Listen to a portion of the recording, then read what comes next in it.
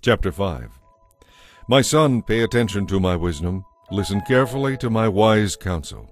Then you will learn to be discreet and will store up knowledge. The lips of an immoral woman are as sweet as honey, and her mouth is smoother than oil. But the result is as bitter as poison, sharp as a double-edged sword. Her feet go down to death, her steps lead straight to the grave. For she does not care about the path to life. She staggers down a crooked trail and doesn't even realize where it leads. So now, my sons, listen to me.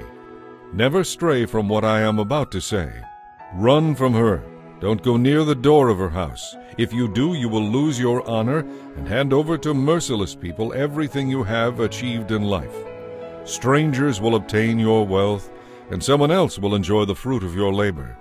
Afterward, you will groan in anguish when disease consumes your body, and you will say, "How I hated discipline! If only I had not demanded my own way! Oh, why didn't I listen to my teachers? Why didn't I pay attention to those who gave me instruction?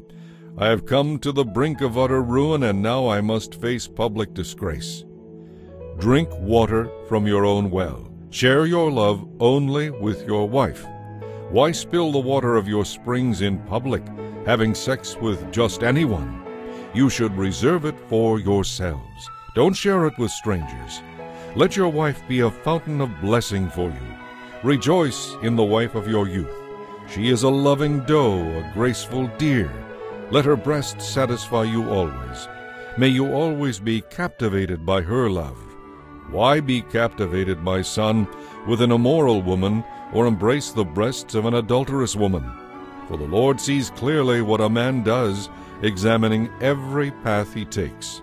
An evil man is held captive by his own sins. They are ropes that catch and hold him.